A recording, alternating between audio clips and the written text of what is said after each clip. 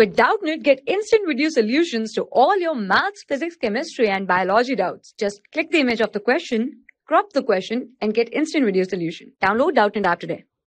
Hello everyone. So the question is, PT diagram is shown in figure. Choose the corresponding VT diagram. As you can see in this diagram, they are giving the graph between pressure, P is pressure, and temperature, that is T, and the graph is from A to B, then B to C and C to D, and we have to make volume temperature graph. Okay, so we have to make VT graph. So I will draw the graph on x-axis. I will take temperature, and on y-axis I will have, this is temperature and this is volume. Okay, now there are three processes. First is A to B. In A to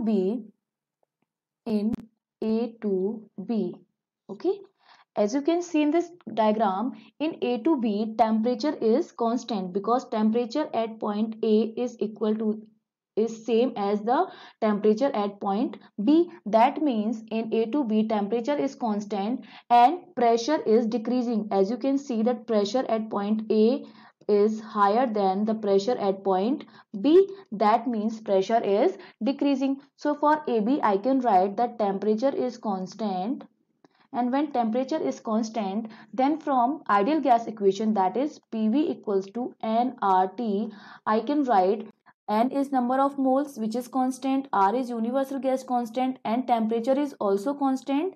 That means from this equation I can write that for AB, PV equals to constant. And now in AB, P is decreasing.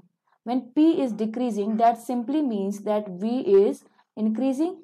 At constant temperature, V is increasing because PV equals to constant. That means pressure is inversely proportional to the volume, and when pressure is inversely proportional to the volume, that means that when pressure is decreased, at that time volume is increased. So I will make AB as, for AB volume is increased. That means like this is the A to B. Temperature is constant and volume is increasing. As you can see, at A volume is less than the at B. Okay, so this is AB. Now similarly for BC, as you can see that BC is a straight line passing through the origin. As you can see that BC, in for BC, as you can see that BC is a straight line passing from origin. Now when the graph is a straight line, that I can say that my pressure is directly proportional to the temperature. When pressure is directly proportional to the temperature, that means volume is constant. From ideal gas equation I can say that when my pressure is directly proportional to the temperature, that means volume is constant. And now as you can see that in B to C the pressure is increased. Okay, the pressure is increasing in B to C. When pressure is increasing, that simply means that temperature is also increasing because pressure is directly proportional to the temperature, and pressure is increasing from B to C. That means temperature is also increasing. So for BC we will have constant volume and increasing temperature. So the graph will be like this. B to C, volume is constant. Volume at point B is equal to the volume at point C. Volume is constant and temperature is increasing because temperature at C is greater than the temperature at B. So this is the B to C graph. Now the last one is C to D. As you can see that from C to D temperature is constant and pressure is decreasing. Okay, so I can write for C to D, as you can see that temperature is constant.